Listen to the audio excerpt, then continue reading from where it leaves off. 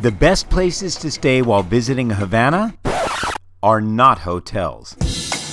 Unlike any other city, you'll want to stay in Casas Particulares, guest houses. There's an endless number of fantastic places to choose from, and I'm here to help you narrow it down. Here are 5 that I can recommend that span from basic, no-nonsense rooms to hip, cool sleeps that'll make you feel like you're staying at a boutique hotel. Number 5 on my list is a basic, low-cost option. The Casa Aris y Luis on Lamparilla near Parque Cristo. This is a small, clean, and basic 5th floor apartment with an important bonus, an elevator. Everything around here is so old, and I'm pretty sure this Formica wall is original, like the table I had when I was a kid. Wow. This was the most intimate place that I visited, with family photos on the wall, a small, comfortable room with a decent bed, and a large window that allowed me to take in the sights and sounds of Havana for the very first time, and I loved it. Number 4 is Casa Obrapia, also in Havana Vieja. This place was hard to contact and I had to do a walk-in, but it was worth it. More like a hostel than a casa, it's not pricey and has a great location on a quiet street in the middle of Havana Vieja. The rooms are really clean, well appointed, and very comfortable. The classic living room is a great place to hang out and absorb the sounds of the street drifting in from the balcony. And I especially like the patio bar on the roof that overlooks the street. We'll move over to Havana Central for number 3 on my list, Casa 303 on Calle Animas.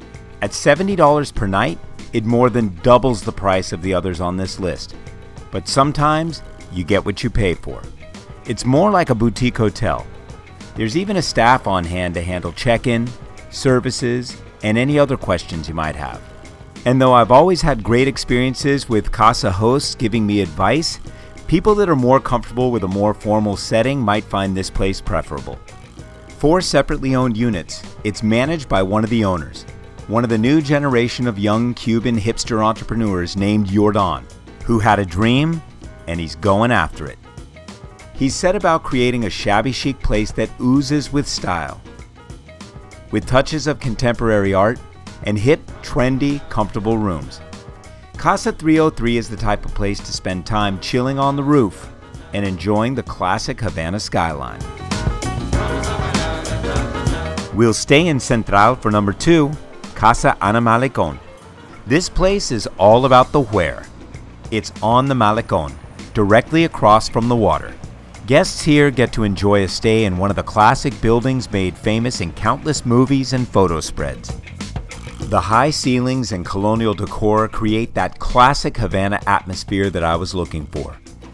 Fresh squeezed mango juice, strong coffee, and sliced fruit are a fantastic way to start the day.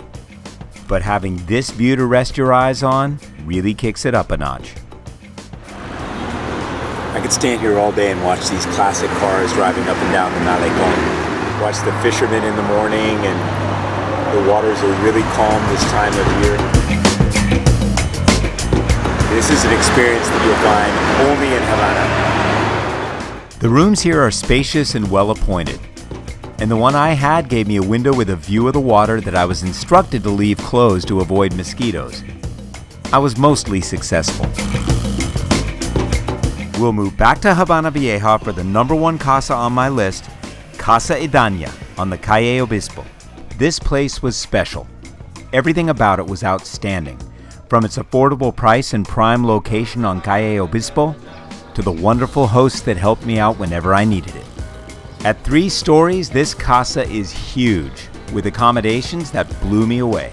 Well, you never know exactly what to expect when you walk into a Casa Particular, but this is really a pleasant surprise. I've got a huge living room with a kitchenette, a bedroom that looks like it just got pulled from a Hollywood movie set, a really nice bathroom. It's not just a room, this place is a full-on apartment. And I'm up on the top floor with a little patio right outside. It's a common area, but I think I'm in the only room up here. It's really beautiful. The common areas downstairs are very clean.